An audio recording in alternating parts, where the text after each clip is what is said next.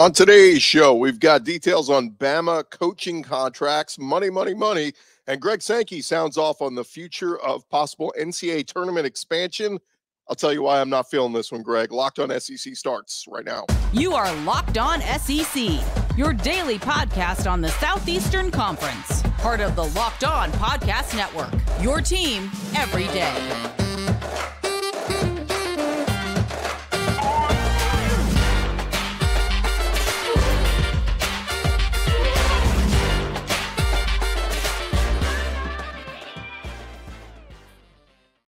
And what's up, everybody? Welcome into Locked On SEC. It's great to have you guys along on today's show.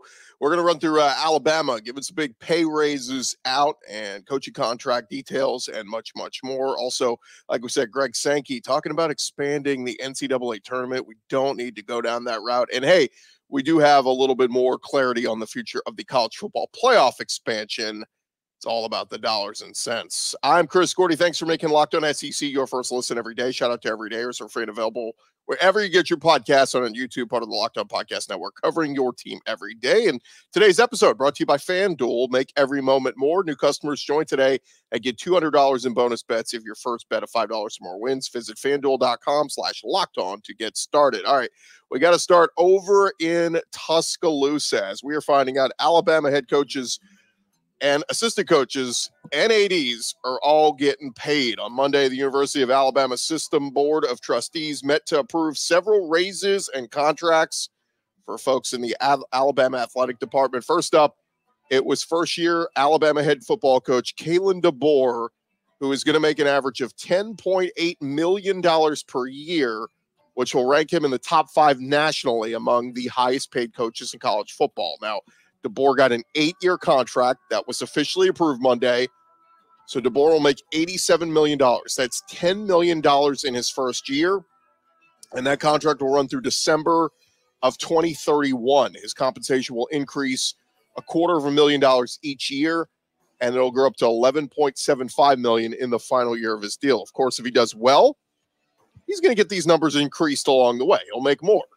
If he doesn't do well, he won't last until 2031 at Alabama. So that's kind of the gist of it. I can't see him staying at these numbers, one way or another. Either he's meeting and exceeding expectations and he's going to get more raises, or he'll be let go. But DeBoer's contract is 90% guaranteed if he were to be fired without cause, and there is no mitigation. His buyout, if he were to leave Alabama before his contract is up, starts at $5 million this year, at $4 million next year, $3 million, and so on and so forth. Again, why would he voluntarily leave Alabama unless things were going horribly wrong? But if you just look at average salary, DeBoer is 4th on that list. Clemson's Dabo Swinney is at the top, making an average annual salary of $11.5 million. Georgia's Kirby Smart and USC's Lincoln Riley rank 2nd on that list, making $11 million a year each. What's crazy about that is, talk about like one of these things is not like the other. Dabo's won titles. Kirby's won titles. Lincoln Riley has not won titles yet. He is tied with Kirby for 2nd highest paid coach in the country. Kalen DeBoer's 4th. He makes just a hair under $11 million, as we said. Texas's Steve Sarkisian right behind him at $10.64 million. And then Florida State's Mike Norvell at $10.52 million. Of course, Sark and Norvell just got increases right around the same time DeBoer took the Alabama job. So Nick Saban retiring got a lot of people paid. For the record, Saban, he was scheduled to make $11.5 million this year before retiring. Now, it had been reported Washington was going to offer Kalen DeBoer $9.4 million to stay with the Huskies, but he's getting just a little bit more than that by making the jump to Alabama. Since DeBoer left Washington early, remember, he's forced to pay that $12 million buyout. According to reports, Alabama is expected to cover that expense for him.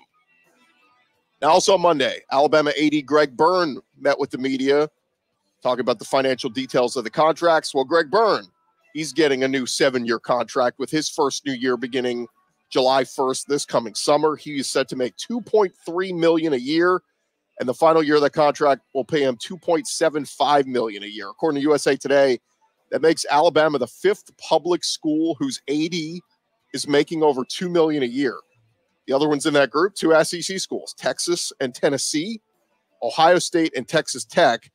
And according to reports, Oklahoma and Texas A&M are very near that level. Of course, A&M just making their new hire of Trev Alberts as their new athletic director. But Greg Byrne compensated very, very well. The buyout on Byrne's contract states that the university would be owed $5 million through June 2027 if he were to decide to leave early. So settle in, Greg Byrne. You're not going anywhere. Another salary news for Alabama football defensive coordinator Kane Womack is set to make $1.55 million this year. OC Nick Sheridan will make $1.35 million. Co-OC Jamarcus Shepard will make $1.1 million. And then D-line coach Freddie Roach will make $1 million. Strength coach David Ballou will make $950,000, and running backs coach Robert Gillespie $850,000. Basically, most of the other Alabama assistants are going to make anywhere from $500 to $900K. Real good money if you can get your hands on it. Now, Kane Womack, like I said, is going to make $1.55 million. Kevin Steele was making $1.9 million as DC. Pete Golding was making $1.73 million his last year. And by comparison, Womack was making $810,000 as head coach at South Alabama. So nothing like doubling your salary to take a step down from head coach to defensive coordinator. Pretty good gig there. All right. In addition to Kalen DeBoer and the football coaches, Nate Oats, Alabama basketball coach Nate Oats, had his contract approved by the compensation committee on Monday. He will make $5 million in the first year of his new deal, and that will grow to $7.55 million in the final year of his deal. His buyout will be $18 million for the first 2 years of that deal if he were to leave for another school. The deal extends him through March 14th of 2030. Nate Oats' contract 100% guaranteed. If fired, he would have an obligation to make a reasonable and good faith effort to pursue another head coaching job so that they wouldn't have to give him the full buyout. Oats is set to coach in a 4th straight NCAA tournament game tournament this week. And like we said, Oats will owe Alabama $18 million if he were to leave in the first 2 years of that new deal. Greg Byrne said that's the highest buyout in the nation for a college basketball coach. Buyout will fall to $10 million until 2027. But why is that important? Well, it means like schools like Kentucky, if John Calipari were to retire, they can't come and try to poach Nate Oats away. So, again, we're talking about everybody locking in. Nate Oats, lock it in. You're not going anywhere from Alabama anytime soon. All right, one other Alabama note, Jalen Milroe, junior quarterback for the Crimson Tide, coming back as one of the leaders in the SEC this year, and, of course, led the Tide to an SEC championship game. And news came out this past week that he's been spent a lot of this offseason working with Jordan Palmer, former National Football League quarterback, helping improve his mechanics. Of course, Palmer's the younger brother of former NFL quarterback Carson Palmer, and he's tutored a number of quarterbacks in the league, including Patrick Mahomes, Joe Burrow, Josh Allen.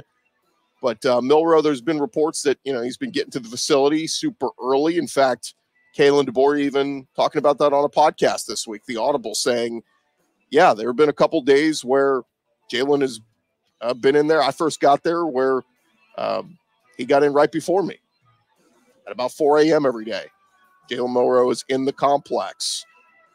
So Milroe, he was in Houston, Texas over the weekend, coaching a youth football camp of his own at his alma mater at Katy Thompson's High School. And our buddy Adam Winkler of KTRK caught up with Milroe and sent us over a couple minutes of this interview. Him catching up with Jalen Milroe to bring to you. Here was KTRK with Jalen Milroe. Just a couple years ago, you were here tossing it around with the band playing. Now you got your name on the camper shirt. How neat is this to come back and do a camp at home? No, it's awesome to have the opportunity to host this camp. I want to thank everyone that was a part of this camp. But it's a dream come true. Cause I remember when I was younger, I told my parents, I said, hey, when I grow up and have the opportunity to do so, I want to host my own camps. It's a true blessing to have this camp. And then the biggest thing, too, is to have the opportunity to have everybody smiling, having fun. So this is a cool opportunity. Man, I see some middle schoolers out here. Like, their experience as a college athlete is going to be so much different than what you thought yours was going to be. I realize there's a ton of advice you can give them, but what are some of the things that you're saying? Because, it's so much more than football now that you guys have to handle. Yeah, absolutely. I think the biggest thing that my biggest advice for anybody that's going and heading into college or inspired to go to college is trust the process, and then also to have the right supporting system around you, because those are the people that's going to uplift you. Because through the process, it's not going to be easy, and it's a hard process. And my biggest advice is to have the right support system, because that's what I take pride in, is the people that surround me, because they uplift me on an everyday basis, through this journey. So I think that's my biggest advice, and also to have fun. You went to the next level for a purpose, and always keep that in mind. So I think that's the biggest thing. How are things going with you, man? I know we got to talk to you at the card show. Yeah. Right after Coach Saban leaves. We know you're coming back. Like, how are things with you? We know the expectations never change. Absolutely. So.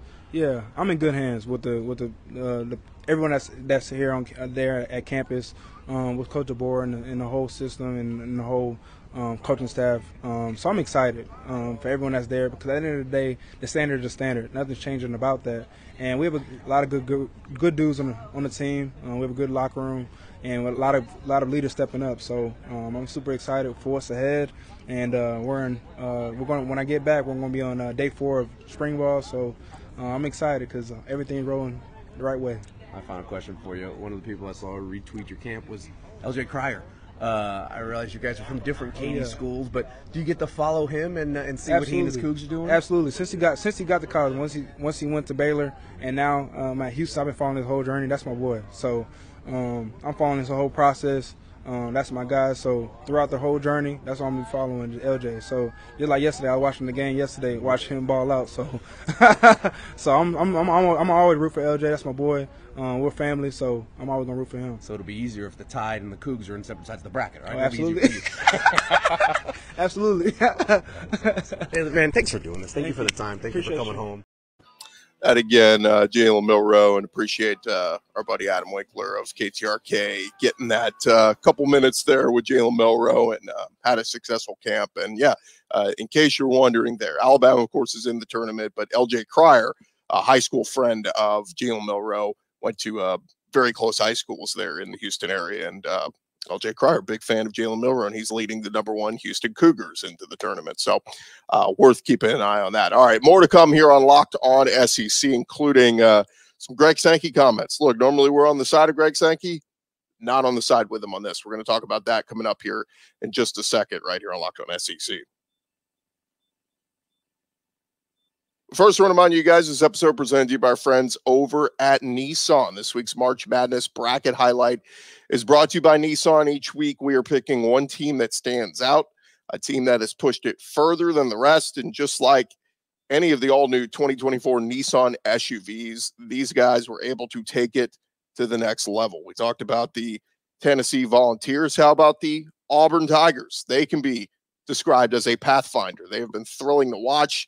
They've created a lane for themselves, claiming the top spot in the SEC as they won the SEC tournament over the weekend, knocked off the Florida Gators in the SEC tournament championship, and set to make a run in the NCAA tournament as a 4 seed. But of course, you can call them a Pathfinder. You can go check out the Nissan Pathfinder or the Nissan Rogue or the Nissan Armada. You can go find your next big adventure over at nissanusa.com. That's where you can check out all the great new rides and features and all the great stuff they got to offer there with all the new SUVs there at Nissan. Again, that website again is nissanusa.com. Go choose your next adventure. This episode also presented to you by our friends over at Fire TV. Fire TV, your destination for sports, from live games to highlights to in-depth analysis. Fire TV's got amazing viewing experiences with smart TVs, as well as the Fire TV stick that you can plug into your existing TV that provides access to millions of movies and TV episodes, as well as free and live TV. Whether it's opening weekend for baseball, a college basketball tournament, you're going to want to make sure you have a Fire TV. And they recently created Fire TV channels to deliver a constant supply of the latest videos from your favorite sports brands, all for free. And that includes all of us at Locked On and most of the big pro sports leagues and college conferences as well. Fire TV channels let you dive into all the game analysis, highlights, and more to keep up to date in the latest world of sports, from college hoops to NBA, MLB, and lots more. Go check out Fire TV channels on Fire TV and Alexa devices. If you haven't checked them out yet, trust me on this, you should. Go learn more at amazon.com/LockedOnFireTV. That's amazon.com/LockedOnFireTV.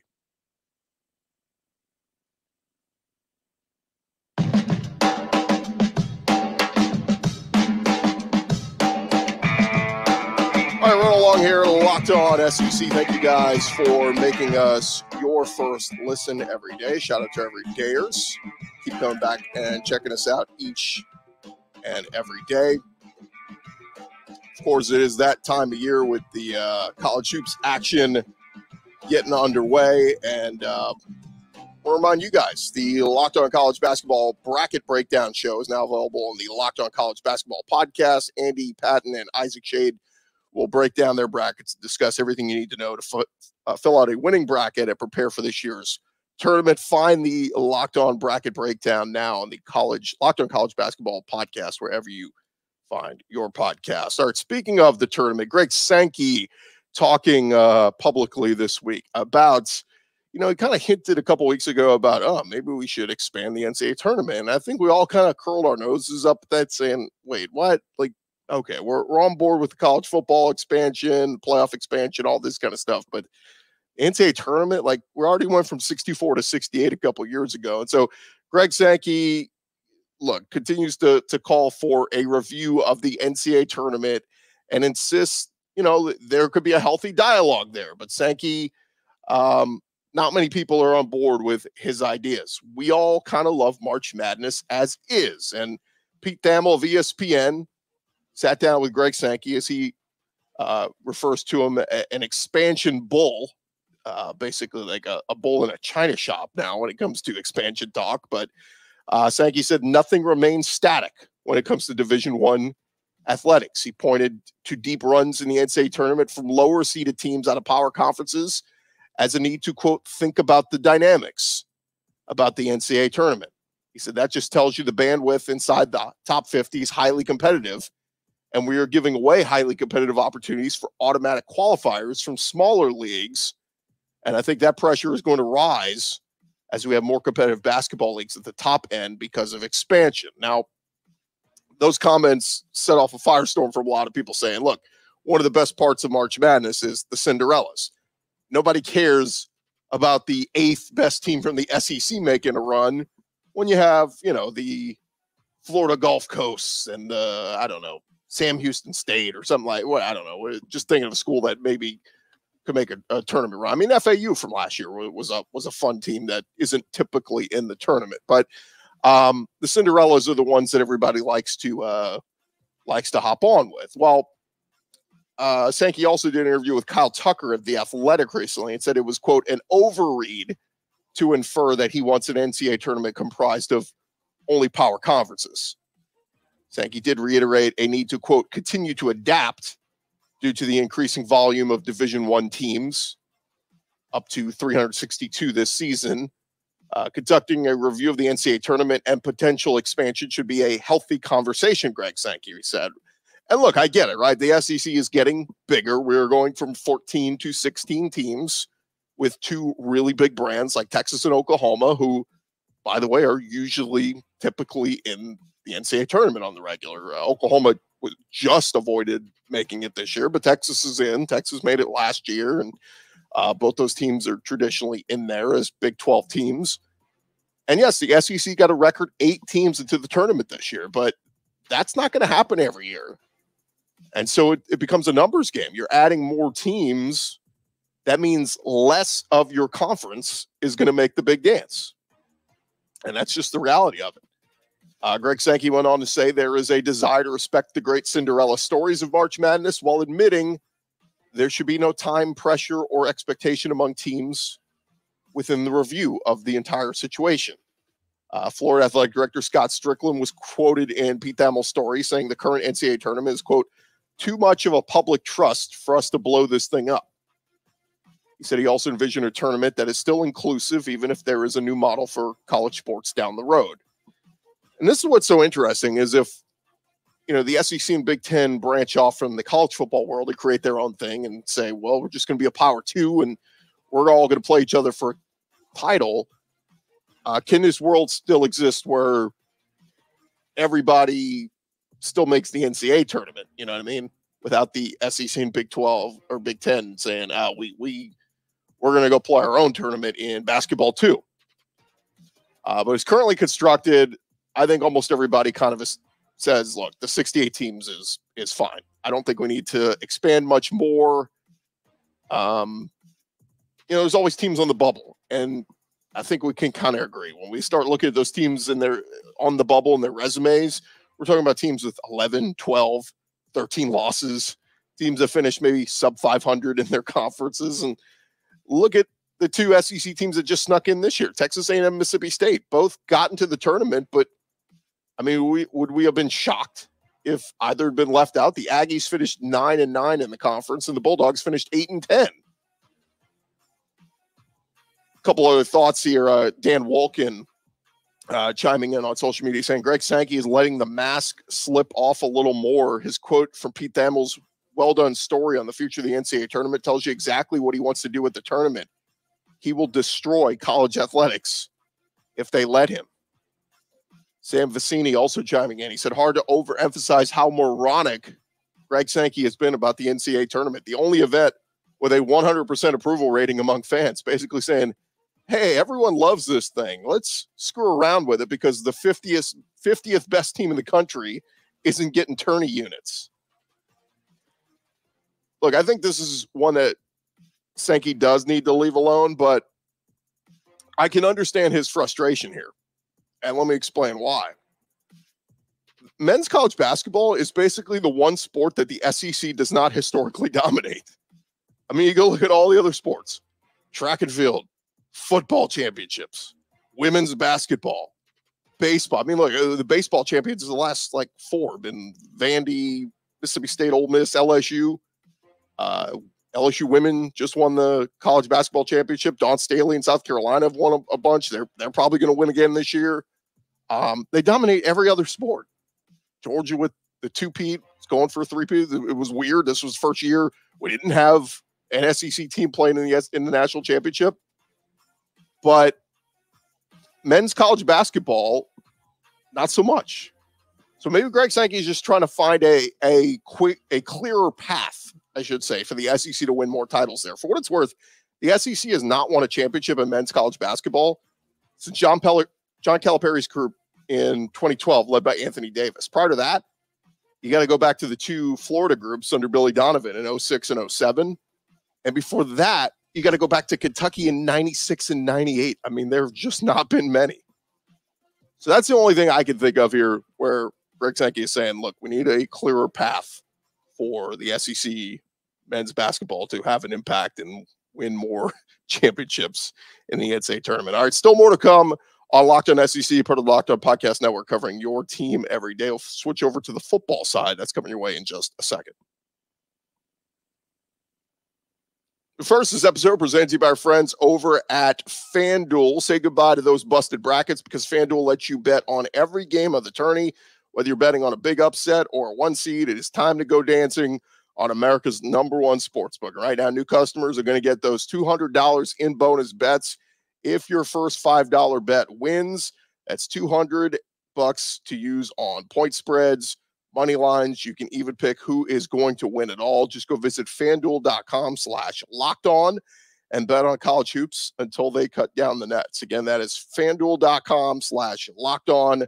Take advantage, get that first $5 bet in, and if it wins, you will get $200 in bonus bets by using that code FanDuel.com/lockedon. Go get in on the action today.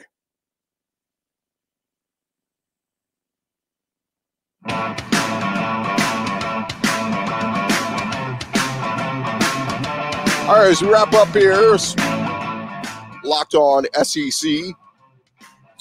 Did want to touch on some news that came out on Friday afternoon, so we hadn't done a show since then. Yesterday's show was recap of Missouri spring game and obviously talking about the NCAA tournament and all that kind of stuff. But in case you missed the news, Friday afternoon, all 9 FBS conferences and Notre Dame agreed to the next college football playoff contract, which will begin in 2026 and bring the sports postseason much closer to that 14-team field that we are expected to reach. The memorandum of understanding guaranteed that the field will have at least 12 in 2026 and beyond, but sources indicate that there was a strong push to get to that 14-team field. Sources caution that the exact format is not finalized. In the Big Ten, the SEC will have the bulk of control over calling the shots. but others will be protected by parameters that have been put in place. Bill Hancock, the CFP executive director, said anything else regarding format moving forward after this is still to be determined. Now, the commissioners and Notre Dame agreed that the conference champions from the ACC, Big Ten, SEC, and Big 12, and the highest-ranked group of 5 champion will all earn playoff berths, and Notre Dame will have protections that will survive regardless of the ultimate format. But with those guarantees, the other commissioners and Notre Dame leadership surrendered the bulk of their control over the format to the SEC and Big Ten as, quote, part of the give and take. So the new CFP contract will go hand in hand with its expected new TV contract with ESPN to start in 2026. ESPN poised to spend an average of nearly $1.3 billion on the playoff for 6 seasons. But starting in 2026, the new 6-year agreement will codify that further financial separation of the expanded Big Ten and SEC from everybody else. So basically, the financial distribution was going to look radically different. On an annual basis, the Big Ten and SEC schools will each make more than $21 million, up from the nearly $5.5 million that schools in the Power 5 are currently being paid. The ACC schools will get $13 million annually. Big 12 will get more than $12 million each, and Notre Dame expect to get more than $12 million as well. There will no longer be a participation bonus for any of the other leagues. The group of 5 schools' annual payments will increase to just under $1.8 million from the current $1.5 million. So think about that in increase. Like the Big Ten and SEC schools were getting $5.5 million. That's jumping up to $21 million. Whereas a group of 5 school, your raise goes from 1.5 to 1.8 million. Not all conferences are created equal, but because the Big Ten and SEC will have a combined 34 teams and the most CFP representatives, they also have had the most leverage in all these discussions. SEC Commissioner Greg Sankey, who met with the conference presidents and chancellors this past week, said his conference has delivered 40% of the teams in the playoff, yet have not gotten 40% of the payout. And I agree with that. I mean, it makes a lot of sense to say if we're putting in almost half of the teams into the playoff every year, we're not getting anywhere near close to half the revenues, something need to be changed. So the CFP will use a 12-team format this year and next year. And then the format for the next 2 years will feature 5 automatic qualifiers from the 5 highest-ranked conference champions and 7 at-large bids. But there is expected to be that ongoing discussion about the format and what is expected to be a 14-team playoff come 2026. So, look, I know a lot of talk of the financials can be very boring and all that, but it is worth noting, we're an SEC podcast, and the financials implicated here of what the SEC is going to be making is just bar none way higher than every other conference. And, it's worth noting that little alliance that the SEC and Big Ten created is paying off well for them. They are controlling college football as we know it with that decision so far. So we'll see what more comes of that, but just wanted to pass that along. And that had been agreed to, higher rep shares and all that. And we're moving more towards that 14-team playoff coming in 2026. Hey, thank you guys for making Locked On SEC your first listen every day. Shout out to everydayers. Keep coming back. Check us out tomorrow on the show for your second listen. Locked On has launched the first ever national sports 24/7 streaming channel on YouTube. It is here for you 24/7, covering the top sports stories of the day with our local experts. So for your second listen, go to Locked On Sports Today on YouTube and subscribe to the first ever national sports 24/7 streaming channel. I'm Chris Gordy. It's been Locked On SEC. We'll talk to you guys tomorrow.